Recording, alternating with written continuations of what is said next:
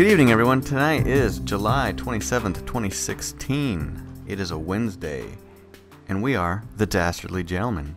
I am Neil, and with me, I have Frank. Say hi, Frank. Hello there.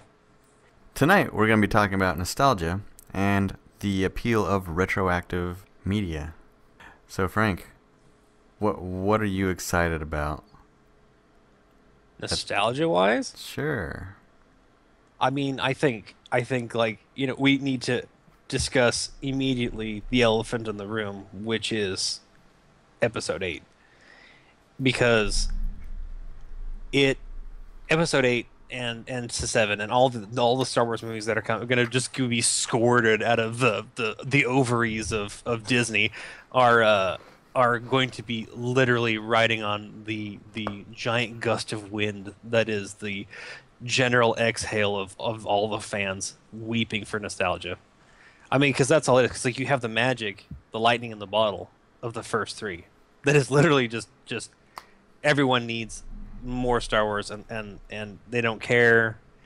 I think Star Wars is one of those franchises that it can move on its own momentum, and it doesn't matter if the movies are terrible prequels. That you know it is fueled by all the nostalgia that you can possibly imagine. Same thing, all the little toys and stuff. Oh, yeah. Absolutely. But, I mean, is it a bad thing? In the case of Star Wars, no, because Star Wars, like the legacy that they've got, they continue to build on. They continue to build on the lore. They go back and they kind of like shore up little plot holes and make things make more sense and extended universe stuff, but they actually have the ability, the time, and the license to be able to go back and make books that cover this little thing that they said, that then they can make, other movies for this movie, and then they make TV series and comic books, and so they can really explain the larger universe to where things that didn't make sense in the original movies now make sense. So in that case, nostalgia is really working for it because everybody wants that. You know what I'm saying? Yeah, I hear you. So like, episode 7 did pretty well. I mean, as far as what people rate it, it's okay. They didn't say it was, second coming of Christ or anything like that, but they hyped it up that way. Episode 8 is going to probably be just as good in terms of hype. Yeah. In terms of quality, it's probably going to be just as good. See, and the thing about episode 7, I mean, realistically, episode 7 is actually more of a victim of nostalgia and being crushed under its own mythos. Because everyone had a certain level of expectations because it was Star Wars. But then in order to try to feed into that Star Wars lore and the Star Wars mold, they attempted to essentially almost recreate episode 4. Yeah. A New Hope. It was almost really like a one for one throughout the entire thing. Yeah. And I mean, I recognized that whenever I was watching it, but at the same time I also kind of didn't really care because it was still really well done. To me, I really liked it. I know a lot of people didn't like it, and I don't care about those people because I'm super self-centered. But I liked it, and that's what's important. 'Cause if I'm happy, everyone else should be happy too. But man, I feel as far as like a storytelling, it really suffered because of itself. It suffered its own branch of nostalgic poisoning. You know what I'm saying? I hear exactly what you're saying, and the whole fact, it was basically just, yeah, you're right. It was a recycled version of episode 4. Mm-hmm. I mean, it was told with different characters. It was told in a different place, and it paid homage to certain characters that came back, and it was more of a he's from episode 4.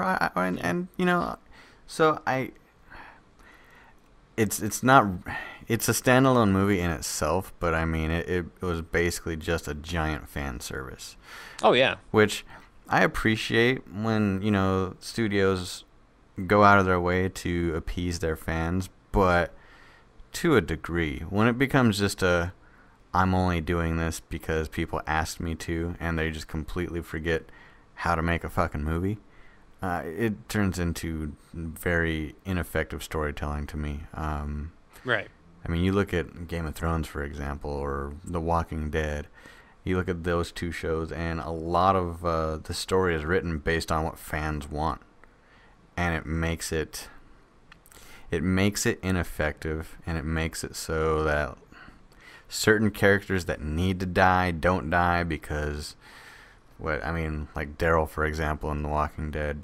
Not that he should die. I mean, he's probably one of the most skilled people on the team there, but people have shirts that say if Daryl dies, we riot. I mean, and I feel like that's actually like a literal truth for those people. I think they will. I mean, I'm pretty sure that like, cities will burn and cars will be flipped and So, I mean, I don't like the fact that, the fans are strongly dictating how the stories are going to go. It needs to be... They need to lock the writer in a fucking solitary confinement and say, just do what you do, man. Don't let anybody fucking affect you. And that's the hard part, because like a lot of different franchises, especially ones that have like that are franchises that have like such a long reach and such a legacy, like Star Wars, you do want to a certain degree please your fans because it's good marketing. It's good, to give the fans more or less what they want, but at the same time to surprise them with something. But then the hard part is that you're not going to please everybody, because that's just life, and you run into people who are so incredibly vocal about what they didn't like that it almost feels like the entire movie's been shitty because of it. But if you try to play to the overall crowd, more people think that you're just kind of being gun shy about trying to change things up. So, I mean, it's kind of a damned if you do, damned if you don't, and it's not really fair.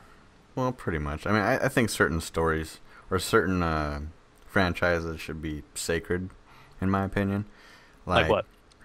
I don't know. Like Game of Thrones, for example. That's actually, since George R.R. Martin is no longer involved like heavily in the way the show goes, it's up to the directors now and up to the producers to put together the show. So now they're being influenced by what the fans want. I think that there are certain characters that should have died by now. Like who? Like Arya, for example. I think she's a very popular character, and given her circumstances, she should have been dead by now. She's a victim of fortune, though. Sure. She's kind of like fate's child, and I think that's what makes her really interesting to me. Yeah, but that's one example. I mean, like, I think that this story so far has been great. Don't fuck it up by letting the fans dictate who lives and who dies, kind of thing. Right. So, I mean, that's been one of the things about Game of Thrones, is that it just fucks with your mind so much. Like season 1, you think things are going great, and then your favorite character dies like that, and you're just like, oh, okay.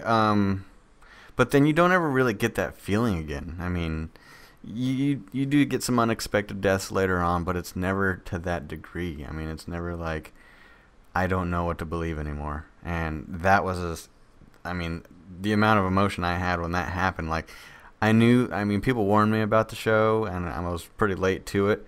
But when I started watching it, I did not see that coming. So it basically defined how the show should go from then on out, and then it didn't. I mean, to that degree ever again. Maybe because, are we talking about like surprises, or just like real, like popular characters dying, where like the fans weren't allowed to essentially dictate like who was a favorite, etc. Yeah, and the more like the realism that, hey, just because this person does all the right things doesn't mean they're going to survive in the end. The noble people, they're the heroes and yada yada yada, but all of a sudden they get knifed in the back. George R.R. Martin must have been that snooty asshole in school that just sat there in the corner and just bitched about everybody, because like he is the proponent of nice guys finish last. Because every time somebody's like does like a righteous thing, he massively punishes them for it. I mean, like, they don't just die; they get their fucking skull literally ripped apart by a giant man. I mean, like, you did a good thing. Well, we're gonna burn your house down, and then with you in it. You know, you're trying to do the right thing. We're gonna kill your whole family and your unborn children. I mean, like, no, because he was probably sitting there where like some guys like, oh man, George, I went to church last night and I met this beautiful girl. We gave promise rings to each other, and he's like, that's great. And then he's in this little notebook. He's writing like, John and Debbie got caught in a car fire. It was hours before anyone saw them again. That would actually make a lot of sense. It does, doesn't it? I mean, he is a hateful troll of a man. uh, but regarding nostalgia. So what it would be a good example, do you think, that nostalgia has reared up as being like a forward mover of a franchise? Mad Max. That's a good one. That is definitely a good one. And in this case, nostalgia kind of helped it, because without nostalgia, Mad Max would definitely never been made again. Because after, what was there, 3 of them originally? I know there's Thunderdome, and it was fucking terrible. There was the original, there was a Road Warrior, and then there was Beyond Thunderdome. Right, Thunderdome was awful. And after Thunderdome, it was conceivable that there would never be another one ever.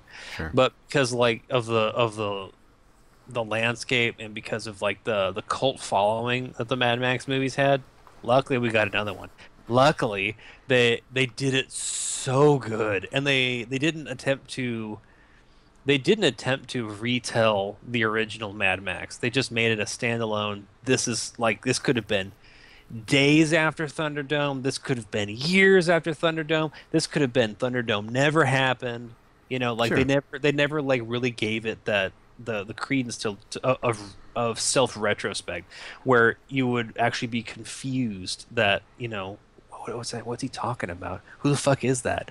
They never did that, and that was one of the massive things to its credit, because if they had attempted to connect with the other stories, Mm-hmm.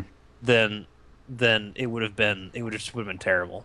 I will say personally that I thought the storyline of Mad Max Fury Road was absolute dog shit, but I didn't care because everything else was great. I mean, I didn't care for we're gonna run away from the bad man. Okay, just kidding. We're gonna turn around. We're gonna go back to the bad man, and then that was the story. It was a very simple, very silly story, but it was one of those stories where it's like the story is basic, but it's in the telling that they really kind of shined it through. The art direction, the acting, usually it's the opposite. It's the acting and the art direction that really kind of like leaves the story hanging. Sure. But in this case, the story was just kind of meh, but then everything else about it was just so good. Oh yeah, everything. So everything. good. And in that movie, this is total side topic from nostalgia. It has nothing to do with nostalgia, but I'm gonna bring it up anyway. Charlize Theron, they cut that bitch's arm off, shaved her head, covered it in blood, mud, probably her own urine, and I would still hit it like the fist of an angry god. What is it with that woman that doesn't matter what she does, how she looks, she is still unbelievably attractive? It's unreasonable. I then invite you to watch Monster, or The Monster. That's the one where she chubbed up, right? She wore like, fuck, what's the name of that kid? Ugly face. He was a ginger, had curly red hair. That doesn't narrow it down at all. That's like old movie. Had Cher in it. that really doesn't help me. Okay, well, I'm sure our viewers will tell me, but basically, she had an ugly ass face. They like did some really good makeup to make her look ugly. Right, I'm looking it up. You look it up I'm now. looking it up.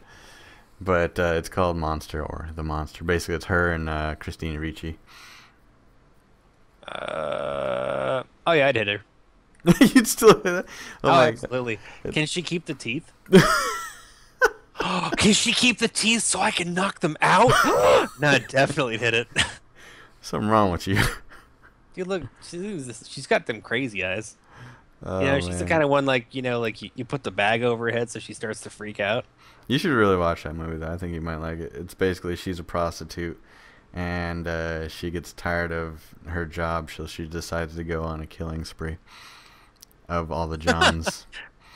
Well, I mean, Except I for can there was one understand. guy.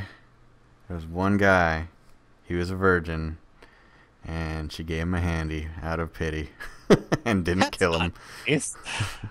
I mean, it's nice because she gave him a handy, but I mean, But yes, that was a very weird movie, but it's worth at least one is watch. it was it Antichrist weird?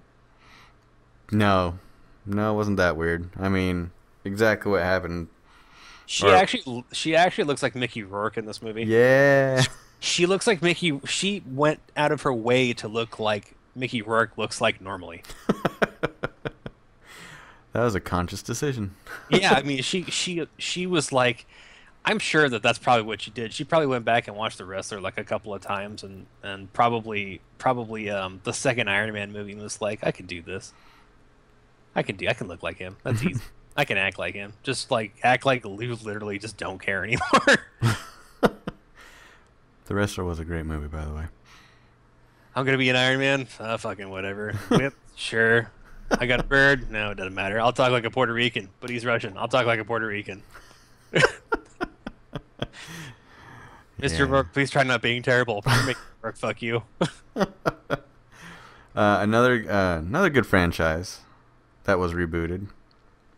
Evil Dead. Okay, now let's. Okay, hold on. Let's. I feel like you're saying good, and I feel like this is a very loose interpretation. Good. Of the word good. I feel like good is really stretching it. I mean, like the first Evil Dead, it was a good horror movie.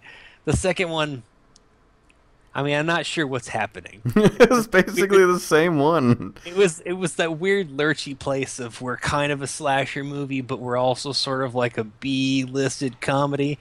And then you got Army of Darkness, which is just it's a full-on shit show. I mean, like And I love it. they went straight Hercules and Xena. La, la, la, la, la, la, la, la. I mean, they got the shotgun hand or the saw hand and the shotgun, and now he's on stars and he's fat. I mean, like, is there a weight limit to being a superhero? Stop it right now. No, actually, the Evil Dead show, I watched a few episodes of.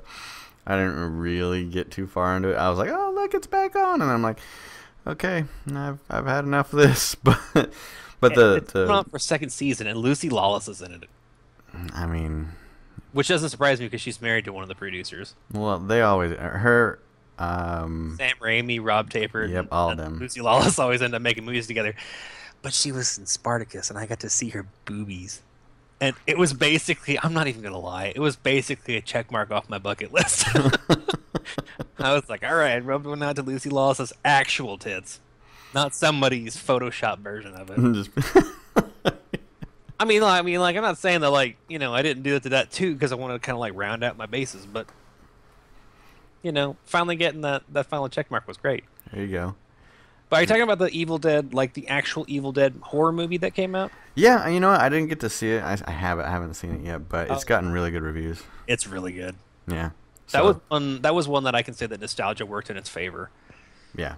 because they actually they didn't try to go the Army of Darkness route. They Right. didn't try to go funny.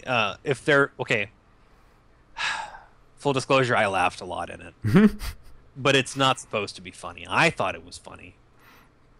There's something wrong with me. So At least you admit it now. no, so you guys forget to laugh at stuff. So, but there's a lot of horror in it, and I loved that. And it was actually really kind of a freaky movie, and I thought it was fantastic. I mean, it was just wonderful. And in this case, yes, nostalgia definitely helped. I appreciate that. Thank you, nostalgia. Sure. I think one of the best reboots so far in the last couple of decades would have to be Star Trek. Yeah, I agree because it's funny because I'm a giant Star Trek fan, and then but I loved. I mean, I know they were just trash, and I don't even care. I don't care. But the Star Trek: The Next Generation movies were so good. Yes. Oh my God, they were so good. Up to First Contact, Resurrection, not so much. Nemesis, but at least we got what the fuck is his name? He played Bane. Help me. Tom Hardy. Thank you. We got Tom Hardy out of it. I was gonna call him Tom Brady.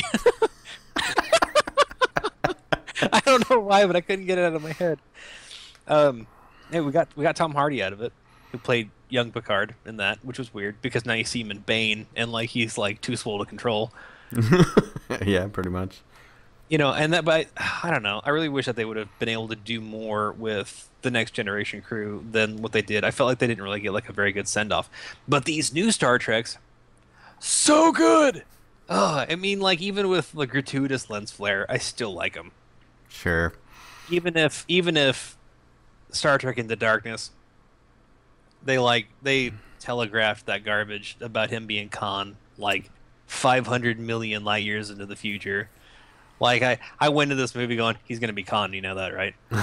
and I told Tara, I said, now watch, they're gonna do the Star Trek 2 scene where Spock's gonna die, and they do the my own friend hand on the glass thing, and they totally did.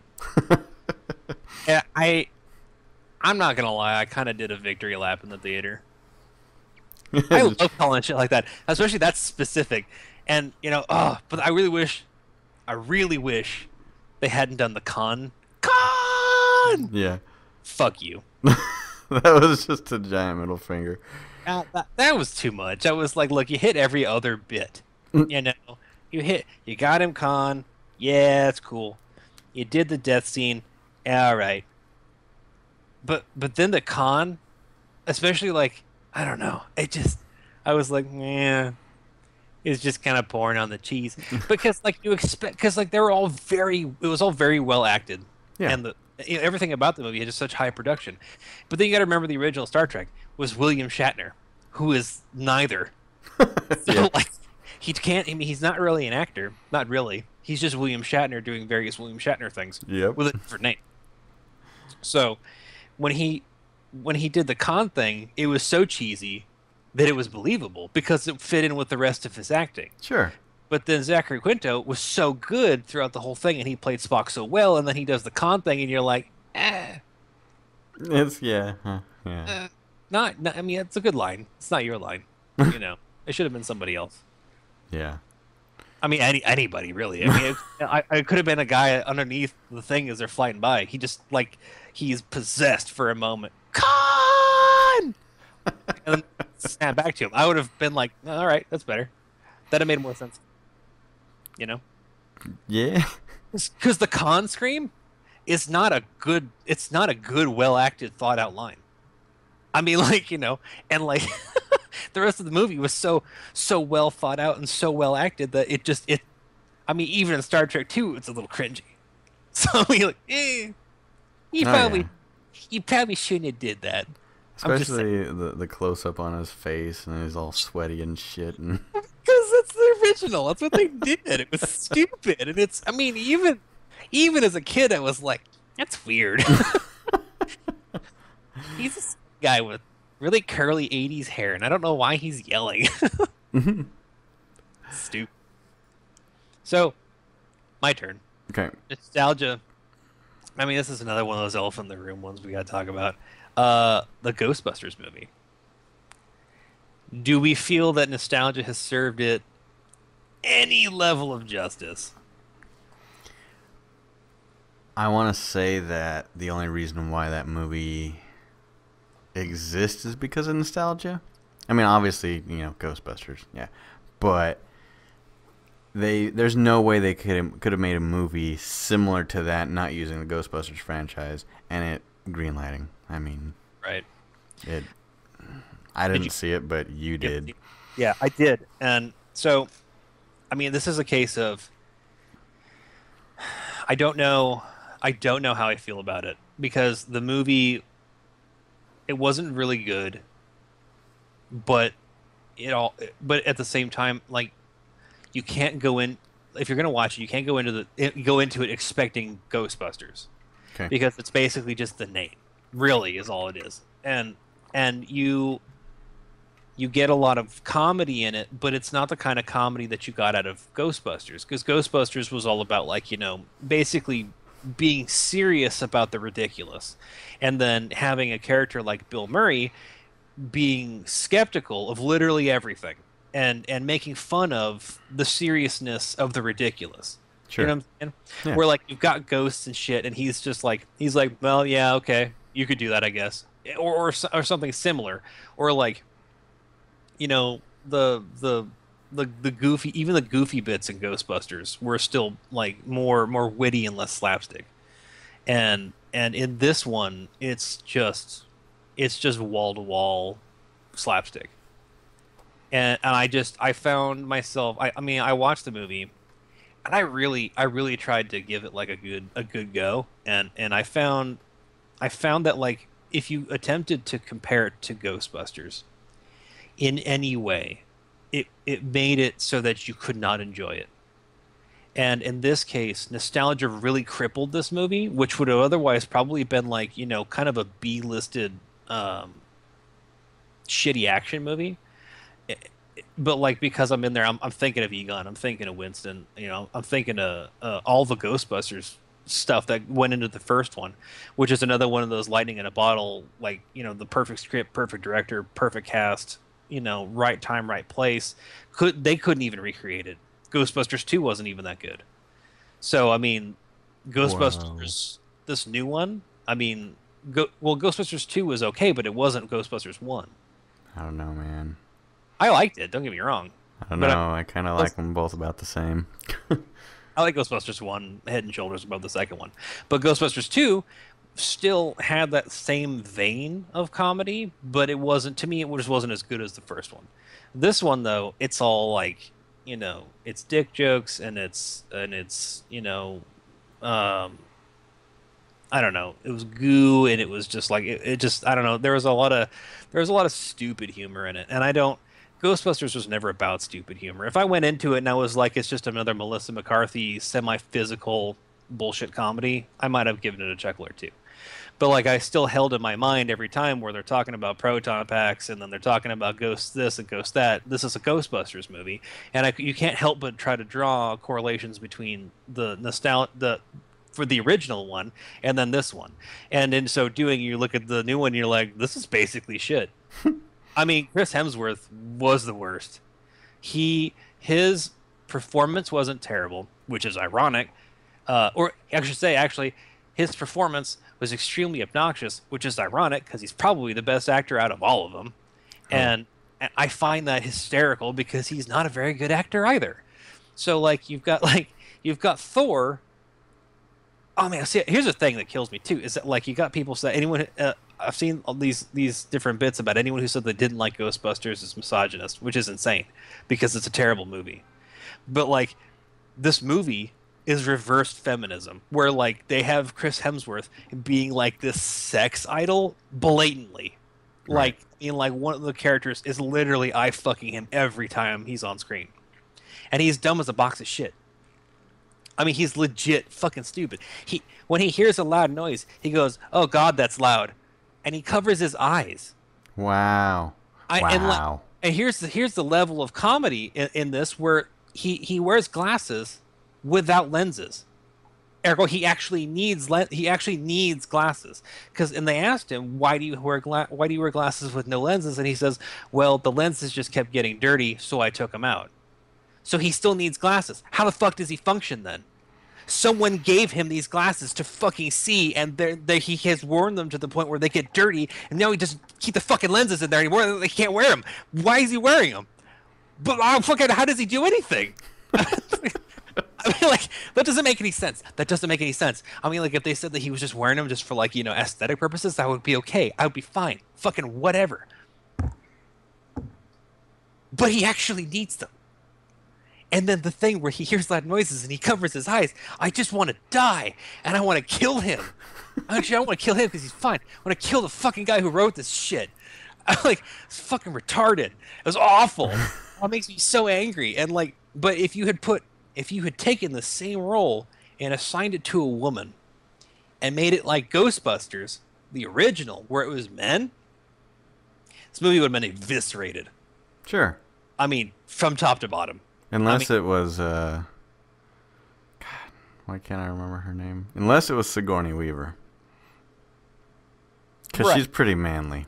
Yeah, I know, but I mean, like, even but if you had objectified her or talked down to her in any way, it would have been the same scenario. And that's essentially what they did with Chris Hemsworth. He was Sure. just a big, stupid, hot-looking guy, and that was it. And they overused that so much that my wife actually asked if I wanted to leave the theater. And she was fed up with the movie. She was done with it. She wanted to leave about halfway through, and I mean, we stayed till the end. Um, but I mean, man, I don't know. I mean, because even in the original, Janine, the secretary, she was hard as hell. She was fucking tough as nails. Yeah. She was also wasn't really like relegated to being the hot chick either. And I don't know. I feel like this. I feel like the movie really could have been a lot better than what it was. I feel like it was almost that. I feel like they almost went out of their way to attempt to snub the originals, Yeah. like to thumb their noses at them and be like, we can be different, but in being different, we're no longer the franchise we represent. The Ghostbusters is another one of those ones that, like, it, as far as nostalgia goes, it was pretty much bludgeoned by its own backstory. Okay. Yeah, just there was so much of it. So much of it was so bad, and I just wish that they had been a little bit more serious about it, which is weird because I know it's supposed to be a comedy, but I mean, you don't have to be, as the original Ghostbusters proved, you don't have to be slapstick to not be hilarious. And it seems like the entire crew, which I'm guessing probably mostly came from Saturday Night Live, which Saturday Night Live is only slapstick now, that seems to be that's all they know, is just how to, you know, be physical, be slapped around, be stupid, and that's that. You know, they don't try to do anything intellectually funny or witty, and that's really a shame. In this case, nostalgia did not help us. It did not give us a good thing. Sad face. Very sad face. I was really kind of hopeful. I mean, like, I know that like the trailers look terrible and all that kind of stuff, but I was really hoping that it was going to be really good. I mean, it wasn't like the devastating, pile of shit that everyone says it was, but I mean, it also wasn't that good either. What would you rate it? 1 out of 10. I don't know, like a six. I mean, Wow. it wasn't a bad movie. It just wasn't good to me. But I also just, I mean, it's just not my kind of humor. Yeah. Fair enough. If you had to pick something that would come back, make a comeback, what would you pick? While you're thinking, I'll tell you what my pick would be. Okay, yeah. Well, American Gladiators. are, Crickets. are there enough strong men to do American Gladiators left? Like that aren't going to jail for some reason or another? They were all on steroids, every single one of them. Even the women, Even the women, obviously. especially the women. But it honestly didn't matter. It was a good show. I love the games. It was like an adult version of Guts or Legend of the Hidden Temple on Nickelodeon. Yeah, but see, the difference was that Legend of the Hidden Temple, he actually got smarter for playing it. True. But you don't see a whole lot of game shows like that anymore. I mean, like any of the Nickelodeon game shows.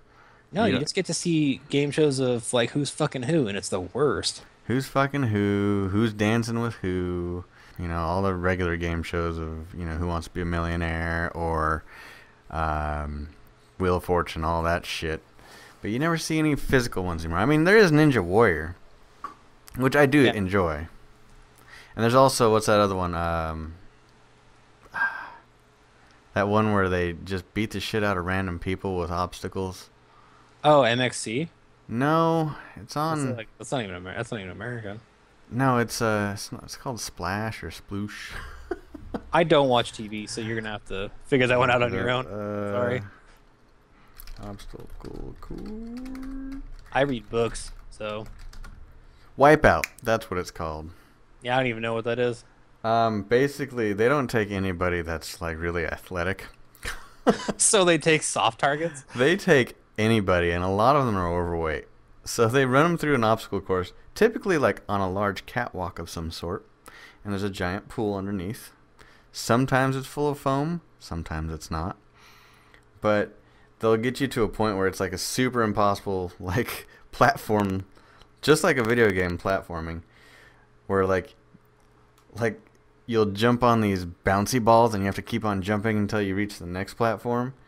And if you sit there and you wait too long, they'll send out a fucking like thing to kick your ass off of it into the water. Like, it's a great show, but you're not supposed to win it. You're especially given your physique typically.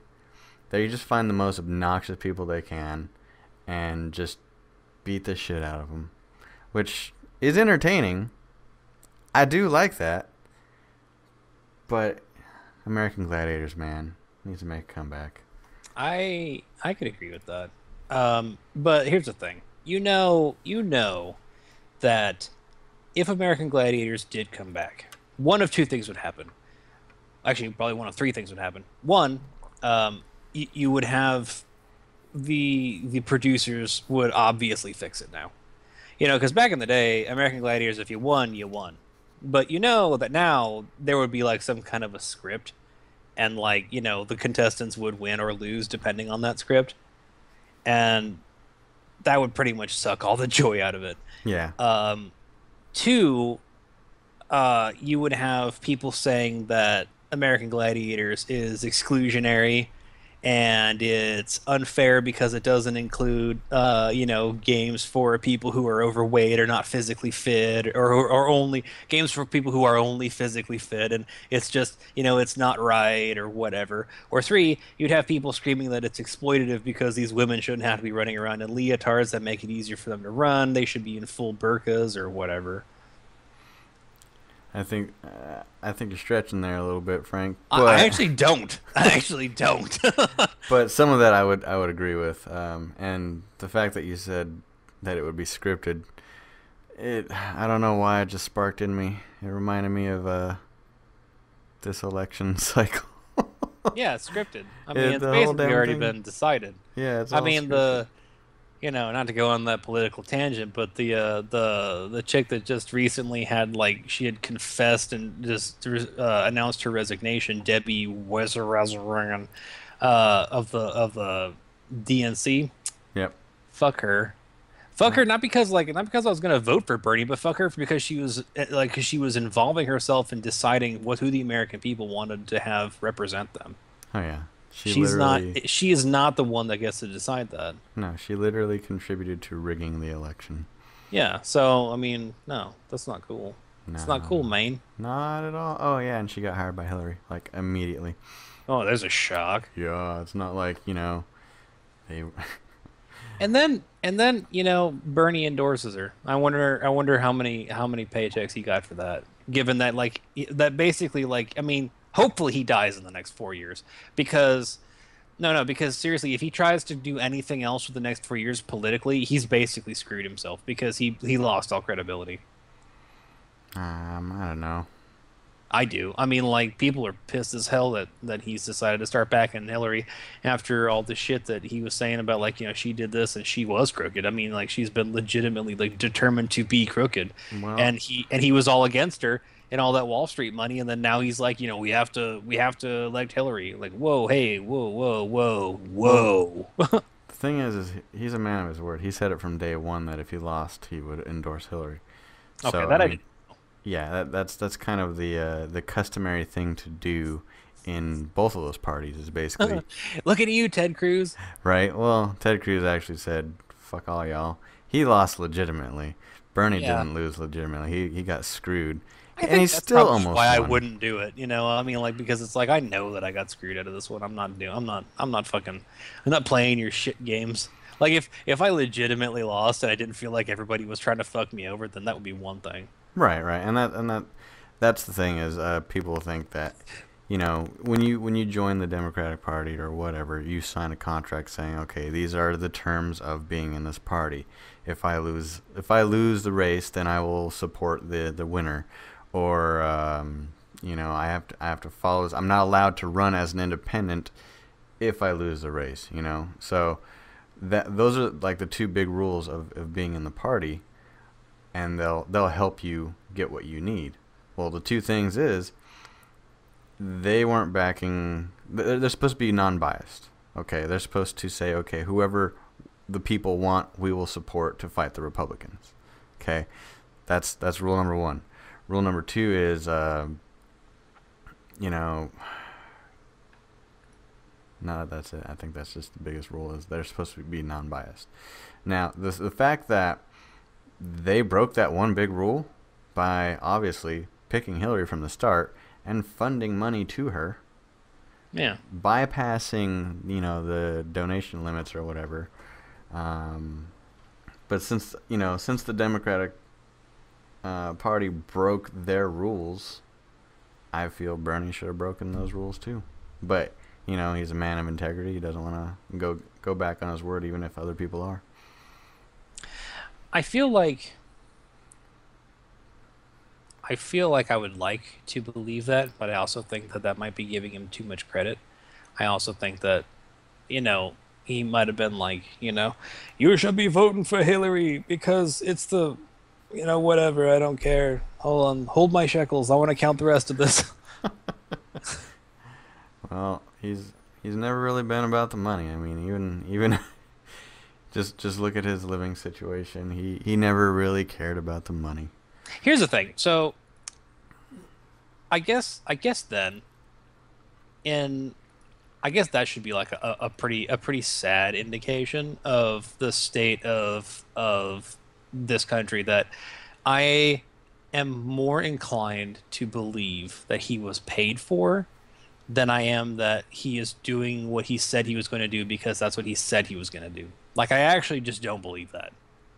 I find a hard time believing that he would be doing what he said he was going to do because he said he was going to do it, than just because that's just so sad. Well, if his plan was just to roll over and die, I mean, he almost fucking won. Even though the odds were against him, he almost won, which is incredible on its own. But which would have been really nice if, you know, we didn't have an anti-Bernie system going. Exactly. But anyways, nostalgia. Well, that was good because that's nostalgia because we used to have a country that, you know, did what it said it was going to do, but now we don't. That's funny. Oh, I mean, it's not funny. It's sad, but sad. I mean, to a degree. I mean, now we see everything because of media, but who knows what happened back then because we couldn't see it all. Yeah, but they still did stuff for America, though. You know, More so than now. a lot more so than now. I'm looking at you, Reagan. Even though like you had terrible economic policies, one American gets killed, Muammar Gaddafi loses an entire air base. I mean, like, I feel like that's an appropriate response.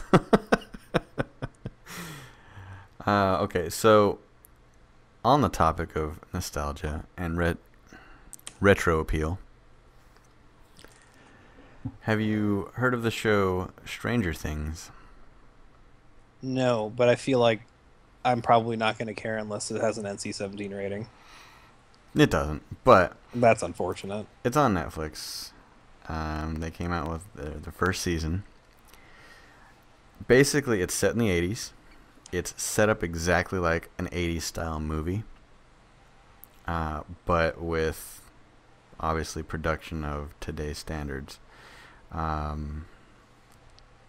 It took an approach of doing something in a setting that's technically retro.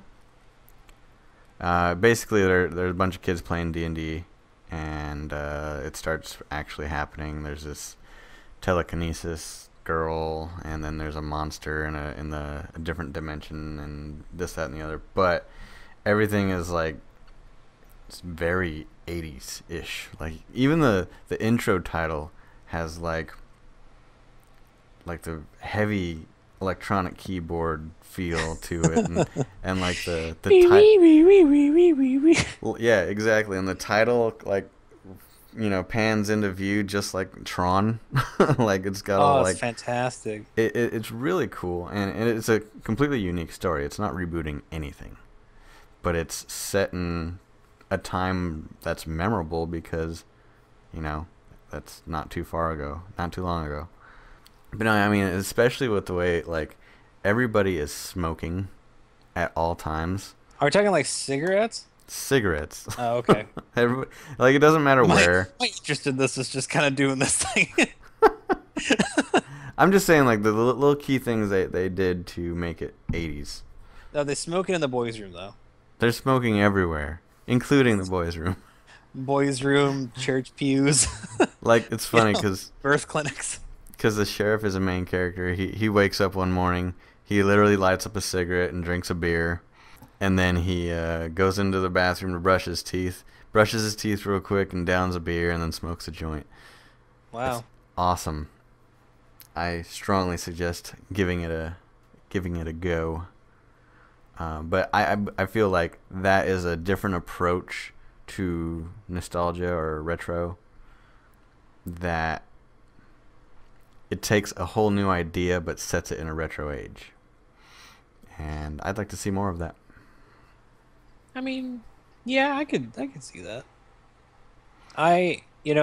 Another we're talking about a franchise that has actually benefited from learning from nostalgia and then moving on was actually the Planet of the Apes, which was super good.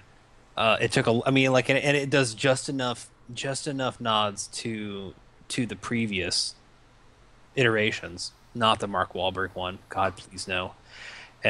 But then, so enough nods to the old ones to be interesting, and to have you go, if you've seen it, but then not so much that you need to have watched the other one for this to be relevant. Sure.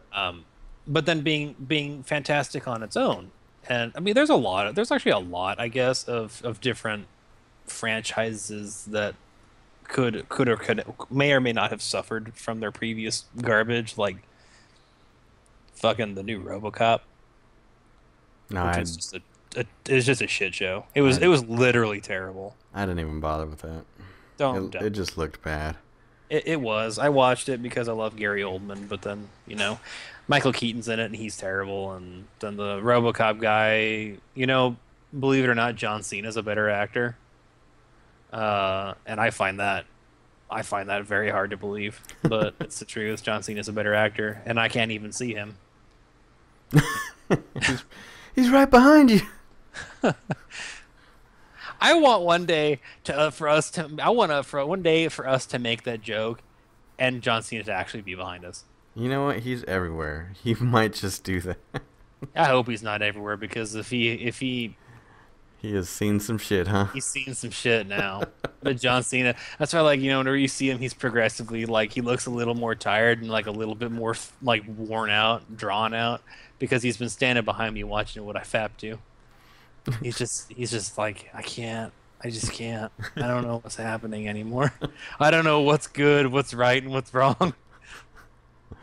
My fat material has broken down John Cena to the point where he actually can no longer tell what's right from wrong. I don't think that's true at all. Look, shut up.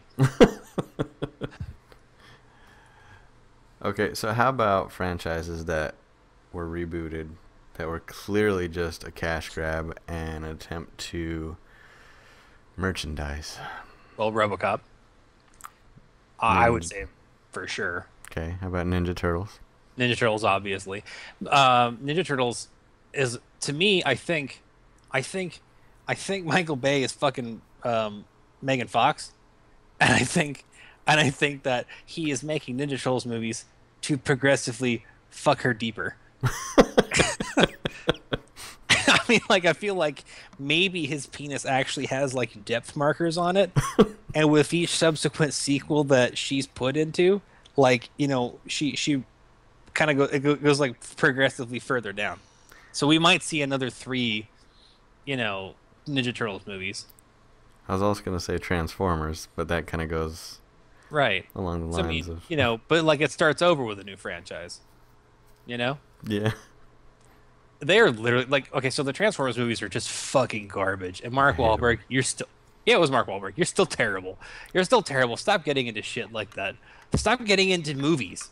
Stop being, in general. I mean, you're a terrible actor, Marky Mark. Your fucking shitty, stupid pants and your idiot songs. But so the new Transformers movie. Here's the thing. I hate that the 80s cartoon had more believable, approachable, and endearing human characters in the fucking cartoons than literally all of these movies combined. Except for the one crazy guy that runs the deli that's a CIA op guy or whatever. He was funny, but he was only funny. He still should probably not be in the movie. Peter Cullen is the one reason you watch Transformers movies and all the robot action that goes on. But why do they have to make them all look like fucking scary ninjutsu, flip trick, stabby, dagger knives? Why can't they look like fucking cars? Or tape decks? Or literally anything? But like they look like some like if the brave little toaster had a fucking nightmare where like all the metal in the world came together and formed this giant clompy monster thing. That's what they fucking look like. They look ridiculous. No, I agree. But I still love Peter Cullen. His voice is amazing. And every time he goes, Autobots roll out. I'm like like my childhood. I mean, it's like my childhood's high-fiving me from the 80s, you know? I mean, Michael Bay is already kind of a travesty of a director anyway. Yes. But I'm glad that somebody made him just so that Peter Cullen could be on the big screen and do Optimus Prime. Because I'm pretty sure that most people would look at it and be like, gonna do a movie based on a cartoon that was based on a toy line? Who the fuck is Hasbro? You know? Because then we got the G.I. Joe movie. Oh. Did Michael Bay do that one too? I don't know. Did he? Can't remember. I don't know. I'll let you look it up. I don't think he did. But, I mean, you know, because that one was terrible. So that's... What, Hasbro also made Ninja Turtles toys too, actually. So Hasbro's pretty much batting 1,000 on shit movies. I don't know. However, I am pretty excited for this Power Rangers reboot. I'm not. I know you're not. You don't count. Look, okay, G.I. Joe, Transformers, Ninja Turtles, all shit. Yeah, G.I. Joe. Also shit. You Which know? one? My Little Pony. Also shit. I mean, some questionably fantastic porn from Rainbow Dash, but you know, still four franchises that are just trash. Four. I'm sure if they brought back Smurfs, they'd probably fuck that up. Wait, they did. They did, didn't they? 5. 5 cartoon franchises that have all been trash. But again, Smurfs made good porn. But you know, whatever. Power Rangers, though, it's going to have Bryan Cranston in it. He's going to play Zordon, isn't he? Or yeah. And Elizabeth Banks. She's a pretty good actress. I don't know who that is. Zack and Miri Make a Porno. No. I don't even know what that is. Pretty much every Seth Rogen movie. Oh, I'm definitely never going to know who she is then. Because I fucking hate Seth Rogen with a passion. Because he fucked Green Hornet so bad it made me want to kill him. Look, even he is sorry for Green Hornet. He's said it before. He should, you know what he should do? He should go underneath of the Warner Brothers water tower, lay out a mat, and he should cut his fucking stomach open and weep at how bad he fucked that thing up, and he should just was a yard at a time, just pull his guts out until he dies. Because I hate him for that. I love the old radio broadcasts of the Green Hornet. Fuck Seth Rogen.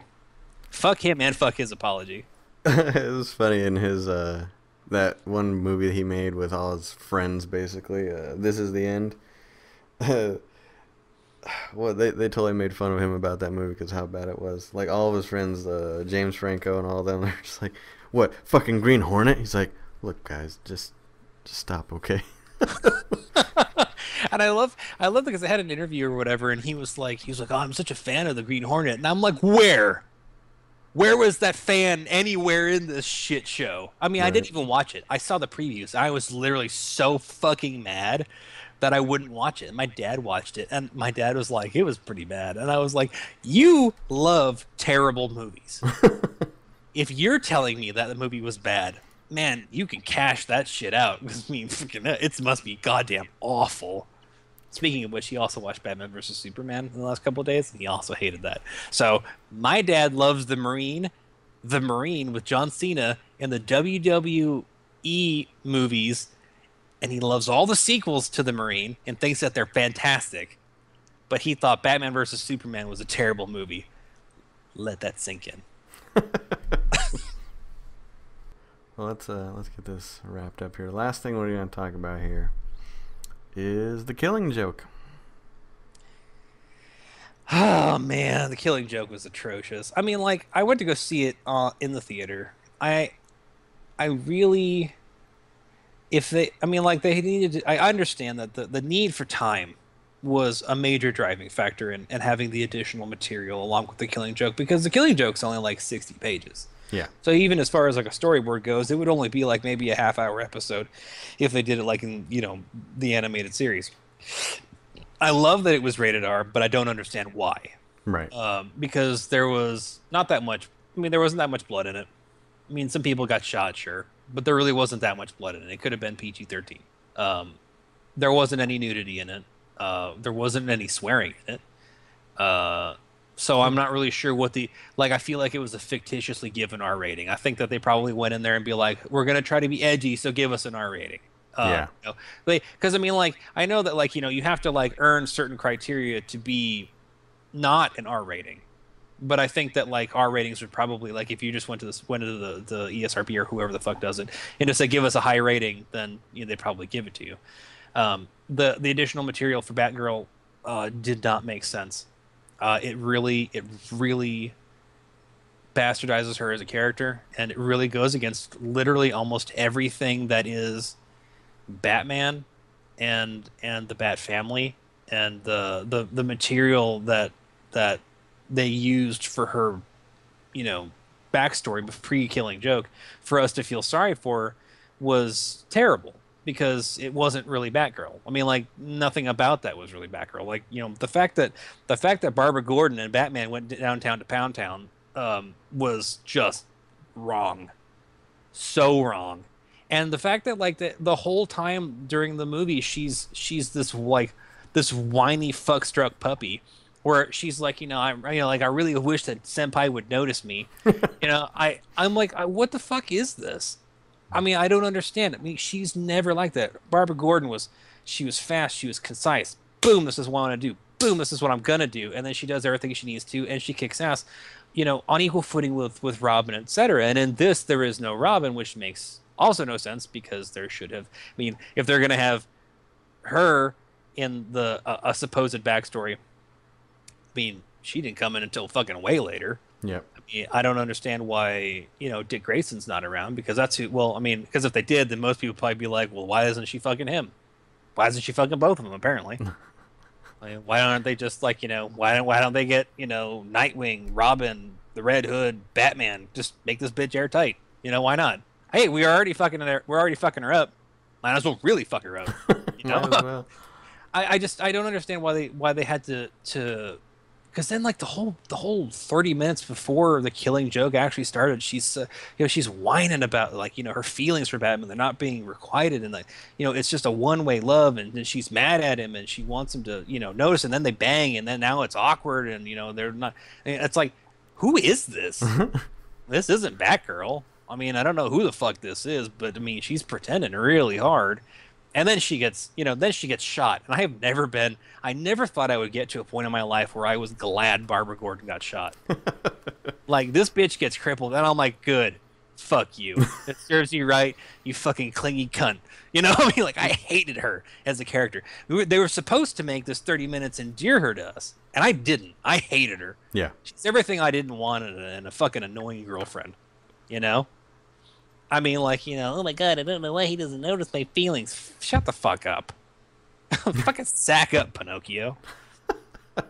But then, like, you know, the Killing Joke goes on, and the Killing Joke was just as riveting and interesting as the source material. They left out a lot of, I mean, like, but because of the 30 minutes before, it became less about the actual material that was sort of like, you know, a glimpse into the psyche of the Joker, so much as it kind of, like, they tried to make it like a revenge thing. Yeah. You know? And I'm like, that doesn't I don't know why. And then they were like, I'm gonna get him, Jim, for and then like the implication is for Barbara, but no. I mean, it wasn't. He was gonna get him because that's what they do. That was the point. That it's a constant ring around the rosy. Batman catches him. Batman puts him away. Joker gets out. Joker does something awful. Batman catches him, and the cycle repeats itself ad infinitum. And because of that 30 minutes, it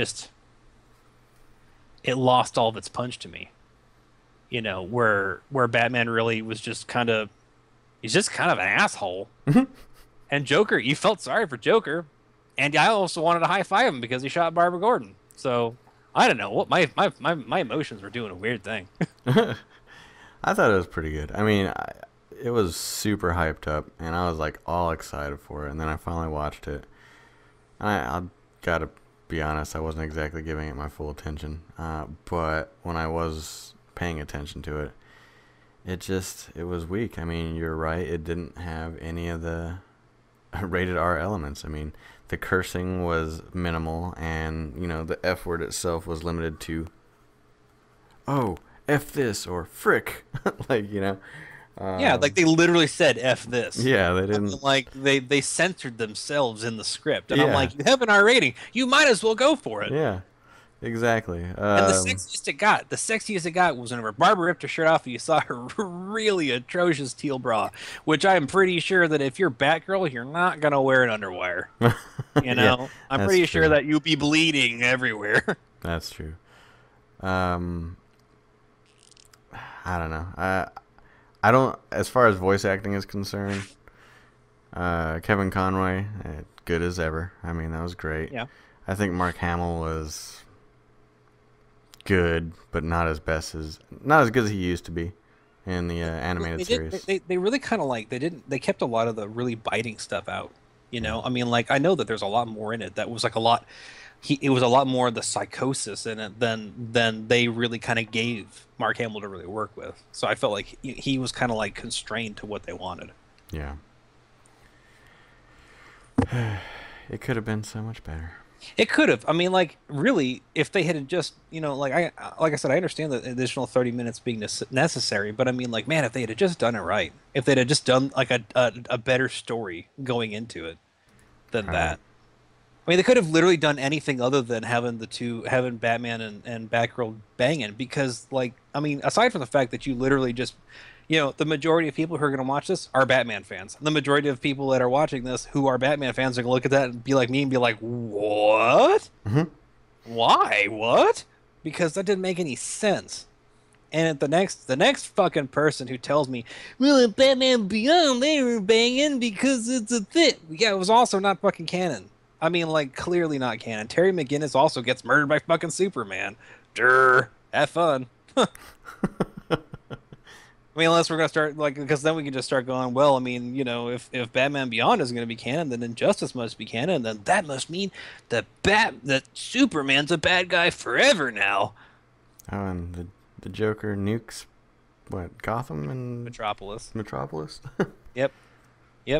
I didn't play through the whole game, but I did see that part.